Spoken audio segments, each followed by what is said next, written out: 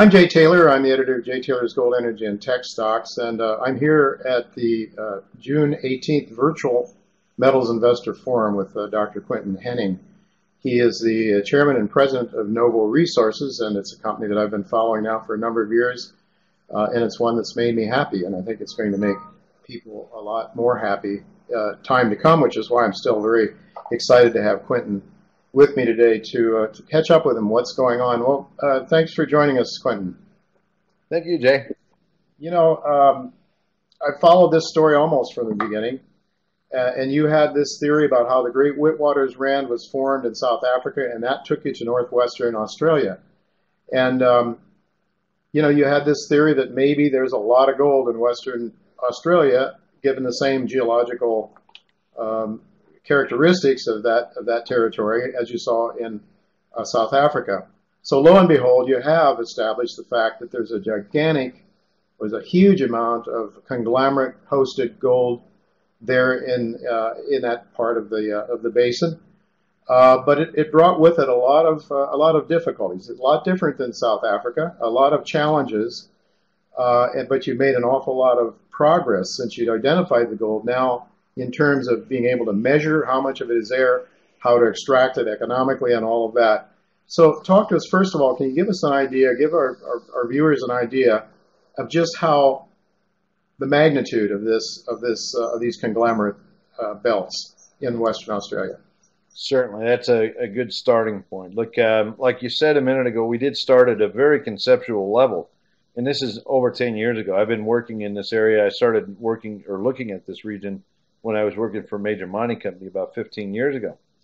It's largely driven by theory, okay? I'm not going to pretend. We came here, and the notion was that this little piece of crust in northwest Australia, the Pilbara Craton, used to be part of a bigger continent combined with the Capel Craton in South Africa. Well, guess what? The Capel Craton boasts the single largest depository of gold on Earth.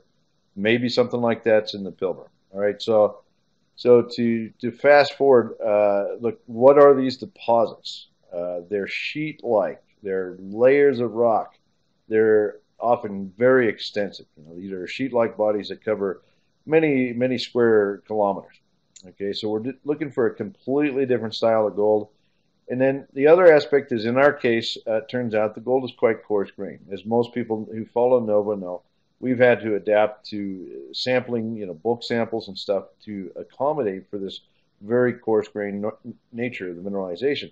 Look, it's what Mother Nature deals you. You know, like if I thought I could find an exact replicate of the Wits, I'd be delighted. But in this case, what we were looking for turned out to be somewhat different. Nonetheless, we see evidence of gold in conglomerates over a very large area. And then we also have the eroded derivatives of those, the gravels there at Egina, which in their own right appear to be a very, very big system. So how big is this? I think it's very big. Very large. Many square kilometers, perhaps. I mean, of course, you're still exploring and developing it, but you see evidence of something that's very large. We've staked 14,000 square kilometers to give people a perspective, okay? That's the size of Connecticut. All right, so tell our viewers a little bit about what the challenge is. You mentioned the coarse gold, but you've done some very unique, you've really used some technologies that haven't commonly been used, at least in the gold mining industry, that look very, very promising. Separation, mechanical separation primarily. Could you talk about that and how that's leading up to what I think, to me, in my way of thinking, is potentially a very, very high margin business, possibly? Yeah, so because of the coarse gold, it actually is amenable to mechanical sorting using various sensors. Okay, in our case, we're using X-ray transmission as well as induction, often coupled together, to detect gold in particles of rock as they pass across a conveyor belt, and the machine can literally flick them off at the end, like a little jet of air. It shoots the rock particle off. And in doing so, it can create a very high-grade concentrate. In the example of Karratha, we can take 100 tons and knock it down to, say, a ton or even less of material and capture most of the gold. All right, that's fantastic. That means we have a means of processing that's, only seen in the diamond industry, really, where they use mechanical sorting extensively. At least, right now, that's about the limit in mining. Okay, so what does it mean? Costs are low. Okay, we can mechanically sort stuff for on the order of a few dollars per ton.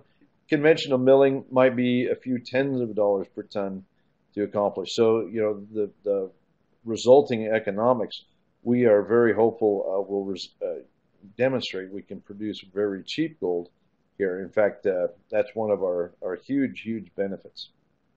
Yeah, and I understand if you can leave, I mean, I think you're going to be testing this in the field now. And my understanding, correct me if I'm wrong, but is that when you mine this, and by the way, these are flat lying, I think they're not dipping very much. They're very gentle dipping structures, right? So yes, they're very close to the surface. So as you dig this up, as you dig this material up, run it through the sorter, you can leave behind the barren rock primarily. If it works as well on the field as it did in the lab, 90-some% of the rock is non-bearing, gold bearing. Leave that behind, and then take a concentrate to the mill, so you don't have to spend a huge amount of money running this material through a mill as well, right? Look, yes, that's exactly right. We're looking at where it's hard rock, like Karratha or Beaton's Creek, for example. Right. We would crush, screen, and then mechanically sort. Now, then you end up with a concentrate. Like I said, it's a rock concentrate, but it has, in it most of the gold in your deposit, right? So that's your product at that point. Well, you still have to mill it. I mean, you have to do something with that to capture the gold. But that said, the benefit is you can take a lot of tons and reduce it down to a few tons, and in doing so, you can capture a huge amount of savings. Yeah. Okay, so you're going to be testing this in the field now, I believe, or you're about to start that. So when do you think we might have some feedback on that? Coronavirus has been a challenge for everyone. In our case, we were looking at scenarios where we could get something deployed almost immediately earlier in the year. Because the materials coming in and out of Australia were delayed, we had to opt for a manufacturing unit with Steinert in Europe. It will be delivered in I think it's about 16 weeks left, something like that. So later this year, we will deploy one. We're going to put it at Karratha, and the reason for that is because we see a huge value at Karratha. Look, we've told people we're going to go test mine there. Now we have the test processing to accompany that. That's the critical part here. And in doing so, we can now advance that project. We can unlock a lot of value. So you've got basically 3 different areas where you're focusing on. Karratha, you've got Egina, which is that nature milled target that gives it a lot of advantages. You don't have to mill it. It's already milled. It's like gravel with gold in it. Scoop it up. Wonderful. And then you have Beaton's Creek, which I understand could be your first production. Because you are really looking to go into production. You're not just looking to find a massive amount of gold for someone else. Right? We're not mucking around here. Like, we also respect the fact that, we're basically the only gold company that's kind of focused on something like this. This is truly blazing a new trail. But yeah, we have full intent on taking things to production. Beaton's Creek, of course, is our most advanced property. We've been working there for 10 years. We have a robust resource, but it's one that's easy to grow. Like, these are layers, like I said. So it's not hard to extend the deposit as you grow. But we want to see that grow through production. And right now we are working frantically towards a path for production. All right. So your shareholders, just real quickly, who are your major shareholders? Kirkland Lake is number 1. I believe they're at around 16%. Eric Sprott has a bit over 12%.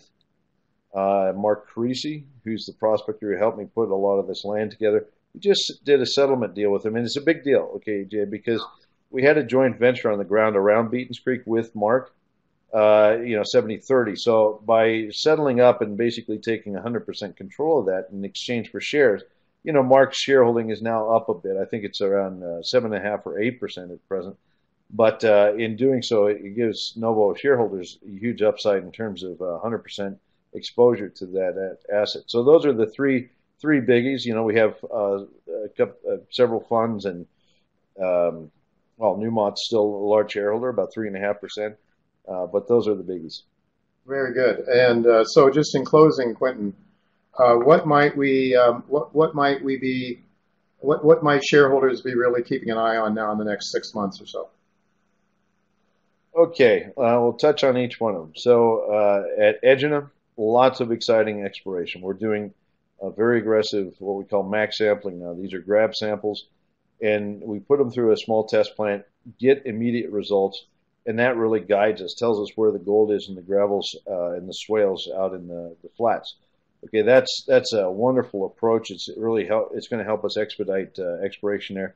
We are going to do lots of bulk sampling on the back of that once we identify the target areas. We'll come in and grab some of the 50 to 100 ton samples and use those for estimating grade, things like that. All right, so lots of exciting exploration work over the next few months. At Karratha, we're going to actually go test mining now. That's the whole news release that we issued last week. We have test plans for test mining as well as processing now with the Steiner. I mean, this is really exciting stuff. We do plan on transporting material from other properties. So from Egina, we can transport gravel over to Karratha and put it through the mill. A lot of people ask me why Karratha. Okay, well, because our camp at Egina is fully maxed out. Our camp at Beaton's Creek is fully maxed out. Karratha is a city. There's lots of hotels, and we got place for people to stay. Okay, so it's easier to operate there. But we're going to transport stuff from Beaton's. We're going to transport stuff from a lot of the other projects that we don't even talk about that much, like Virgin Creek and Contact Creek and Talga. Look, we have a lot of potentially sortable projects out there, and now we have the means to test this. So we're just absolutely delighted. We see all the pieces and all the hard work we've done over the past few years coming together, and I'd say by the end of this year, the culmination will be little yellow bars about yay big, weighing a few hundred ounces each, and I think that will be the center of gravity for that. Will probably be in the East Pilbara somewhere. Wonderful. Well, it is an exciting story. I've been watching it. Patience is required in this industry, as you know, better than anyone. But this, I think, is going to really pay off. We've already done well, of course, and I look forward to keeping up with this story, Quinton. I want to thank you very much for taking your time, sharing it with our viewers. It's a fantastic story, and I hope everyone will take a look and go to your website because there's an awful lot of great information there, too. That sorting machine, for example, that mechanical sorting is illustrated there. So much information. Thank you so much, Quinton. All the best. Thank you.